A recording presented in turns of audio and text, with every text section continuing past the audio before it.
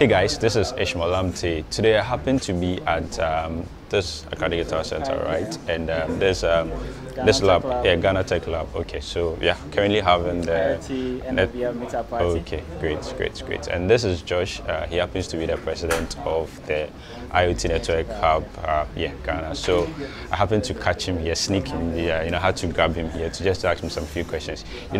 He has been having a lot of talks about the positive aspect of Internet of Things, AI, machine learning, and so on. And it looks like we haven't paid so much attention to the negative aspect of it. So today we are basically going to talk about just a brief aspect of some of the negative implications of some of these technologies and how best we can go about them. So let's just get right into it. So Josh, yeah, welcome. Sure. And so like I was saying, Internet of Things, AI, all these emerging technologies which are going to take over in the coming years, what are some of the negative implications of them? Well, so for every good thing comes a bad thing. Yeah.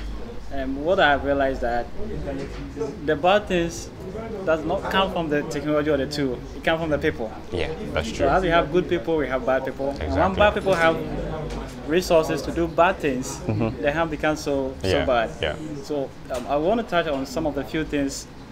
If a good tool falls in the hands of a bad person, they could do. So we have driverless car. Yeah. So imagine you're on N1 or motorway, high speed, and somebody hack into your car and then press on brake on the phone. So what it means is because it's smart, people can control it from remotely. That means it's prone to hack. So the opportunity for us or the challenge for us is being able to build secure solutions, to be able to secure this. That's just a case of a car. Imagine you have a smart home. You are asleep, a hacker hack into your house, start playing music, sort of thing. So these are some of the things that people can really do with the same technology that can also make our life better and easier. Okay. So the negative impact are a lot. Okay. From smart grid solution can be hacked and the whole electricity will go off. It happens in movies. All the things we see in movies, they're real. Yeah, that's these are some of the side effects of technology falling in the hands of the bad people. The point I want to make is it's not the tool that is bad. There's the people. But the bad people who have access to that too is what makes it bad at the end of the day. So if we can build more ethical society where people have values and hold it up to their values, I believe that we can use these tools to solve most of our problems instead of causing more problems. Okay. Do you think we as a country, Ghana, or maybe as a continent, Africa, we are ready for some of these emerging technologies? Well, Africa being ready, well, I'm still young, but I read a bit about history, and what history tells me is that we always catch up. Okay. So things happen in the world, and we are trying to catch up at the end of the day. But I think in our generation, things are changing because the internet penetration has really gone far. Yeah. So what it means that whatever is happening in China, you can see that happening today. What we're lacking is the willpower, the people that be driven to explore these technologies to solve problems. And that's why we started IoT Network Hub. Okay. We wanted to explore all these technologies out there, see how best we can channel them to solve our problems in Africa. Society. Yeah, so if we're able to achieve our mission, probably wouldn't have to play the catch-up game, but we'll be spearheading, or we'll be leapfrogging. So we wouldn't have to go to reform. From A, we can jump to Z. Nice. And that's what we're hoping to achieve. Nice.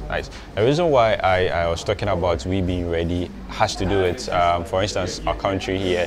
Sometimes it takes a longer time for us to even make policies that govern of these things. And these are technologies which are growing at a very fast pace where like we already have self-driving cars in Ghana, which, and those are some of my worries at the end of the day. What are some of the measures that we need to put in place to be able to help guide some of how these emerging technologies are coming by? So first of all, I think that always whenever there's innovation, policy catch up. So we don't put policies before innovations. When you do that, it's constrained innovation.